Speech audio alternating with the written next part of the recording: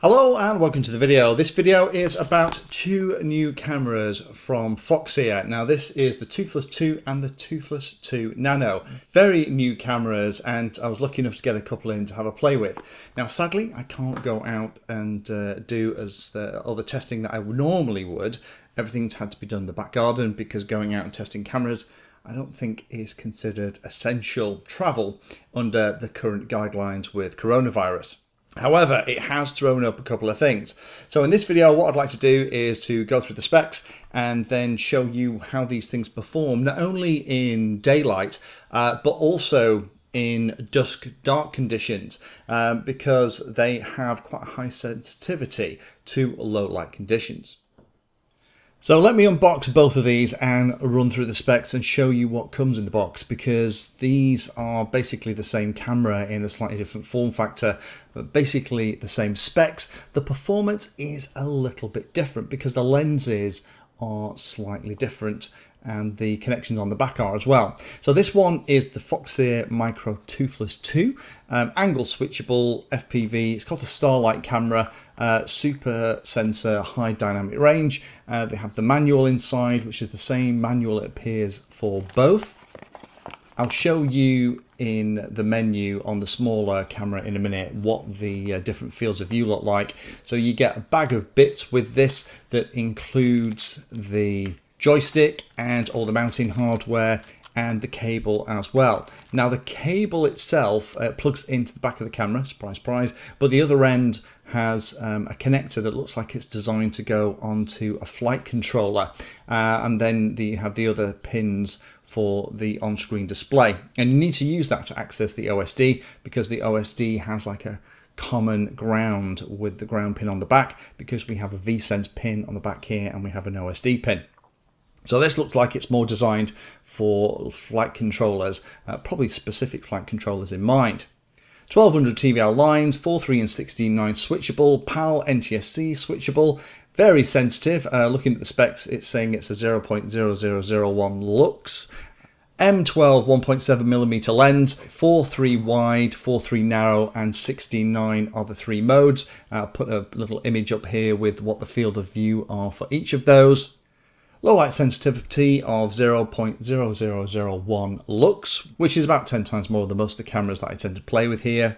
Power requirement is 4.6 to 20 volts. So I would normally run something like this on 5, 8 or 9 volts as part of a build, and 19 by 19mm dimensions. Next one to look at then is the Nano Toothless 2 Starlight FPV camera, again with the same low light sensitivity. Available in a couple of different colours this time, black and fluorescent green. As you'll see in a moment, I've got the fluorescent green one here. Again, lots of different modes for the way that you fly, so cloudy, sunny, sunset, indoor, dark night settings. 1/2 inch CMOS sensor again. Camera control just like its bigger brother, and this time you've also got the ability to plug in an on-screen display. 4.3 16.9 switchable, PAL NTSC switchable, 1200 TVL lines, and the field of view, depending on which lens you have, is slightly different. Now I've got the Starlight version here, which is going to give me a slightly narrower field of view in both 4.3 and 16.9 settings.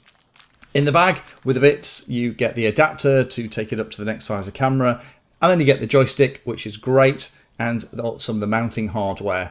Lens looks a little bit different, a little bit smaller. Again, this is the Starlight version here, and on the back you have everything all marked up. So let me just plug the camera in and show you with the one that's easy to set the on-screen display up in. The on-screen display appears to be the same on both of them. So let me run through it here on the Foxeer Toothless 2 Nano Starlight version camera. Now by default at the bottom you're going to have the name of the camera, you're going to have the voltage that it can see, and you're also going to have the timer. But you've got the automatic exposure settings, white balance, day-night setup, how the image is displayed, the video settings. So let me just replace the lens cover on it so you can see the menu. So we've got the automatic exposure, you can set the brightness you want, how it picks that up, shutter control, gain control. We have things like the white balance setting, so you can have that automatic white balance or manual white balance.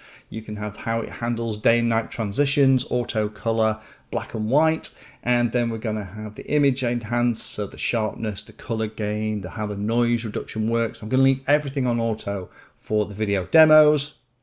Then all the video settings, whether it's PAL, NTSC, how the wide dynamic range is working.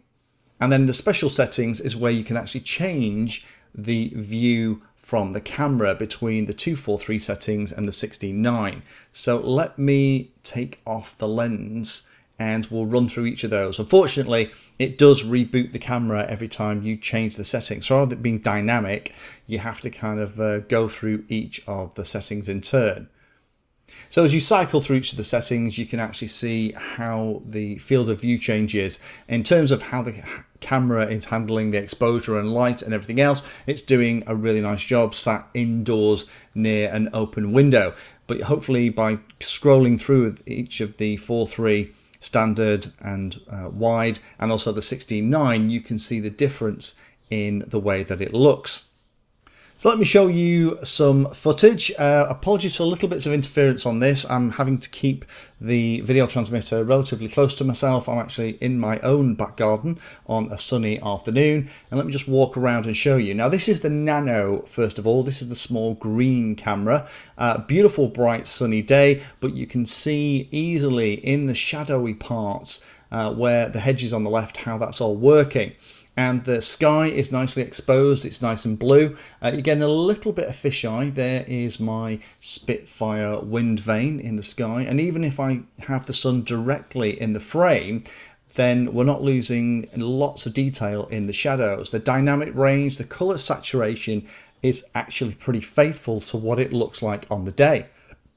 So if I walk through onto the side of the canal, and then point it towards the bright sky. We've also got the light reflected off the canal. Again, you can see what a beautiful job it does of capturing everything.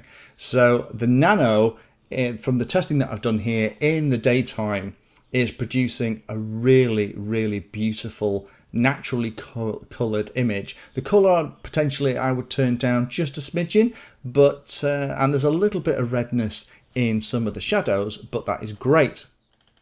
If we compare that with the Toothless 2 micro camera, the white one, then, and again, apologies for the little bit of interference in the image, the video transmitter, even though it's only 25 milliwatts, is a little bit close.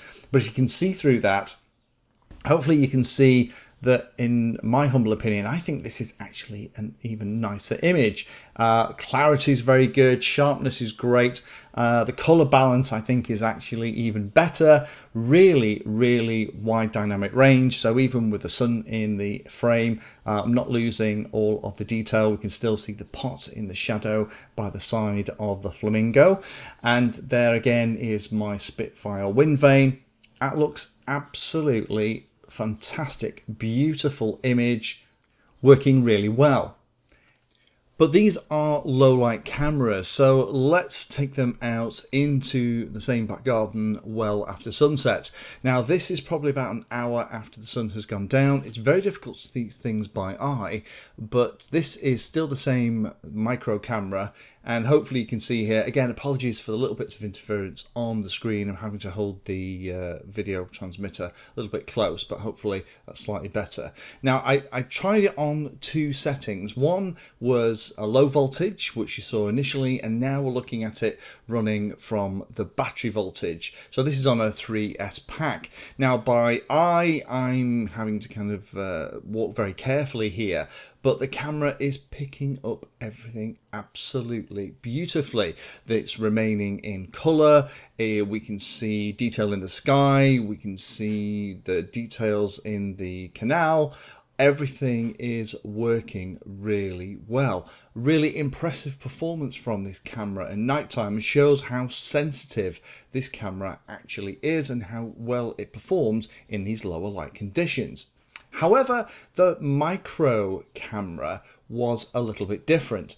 Now, I struggled with this. I tried it with both a 5-volt supply and a main battery supply as well. Now, if it's set to color, and again, excuse the slight problems with the image, it's still performing very well. Not as good in my humble opinion, but then I guess the lens is a little bit smaller.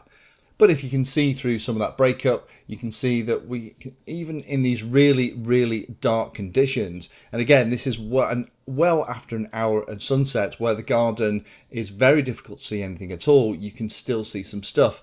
The problem that I've got with it is that if I put it into automatic or force it into black and white mode, we get these really weird kind of old school Doctor Who CRT things, whereas in colour it performs an awful lot better.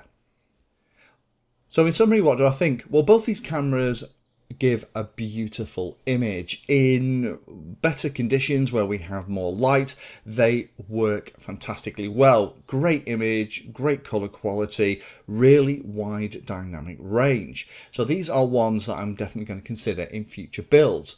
Both of them have the 1/2-inch CMOS sensor, both of them have a wide voltage range and 1200 TVL lines. Be aware though that the Toothless 2 Nano has a different lens, but also supports a slightly lower voltage. It'll probably make it much more useful for things like toothpick builds. Only the Micro has the V-Sense pin at the back, so if you want to put a camera in a model without a flight controller and monitor the battery voltage, that's going to be the one for you. Speaking to Foxeer about the weirdness with the Nano Starlight camera, their reply was that they haven't had that in their testing and I may have got a faulty one. However, they haven't sent me another one to test, so all I can do is show you the results of what I've got here. But the reaction that I've got, and looking at a couple of other reviews, I think that might actually be the case with my Nano. In low light conditions, it might not be very happy. But I would always recommend, from my experiences here, is make the cameras stay in color mode if they think they go into a low light condition, and that will preserve the image. So again, two very nice cameras from Foxeer, and that extra low light sensitivity with a bigger sensor does mean that you can fly in dusk and even early nighttime conditions and still be able to see where you're going. Thank you for watching my video and watching right to the very end. If you want to find out what I'm currently working on, you can follow me on social media by searching for Painless360 in the usual places. If you'd like to become part of the inner circle, then you can become a Patreon. Details are in the description and you get lots of additional benefits.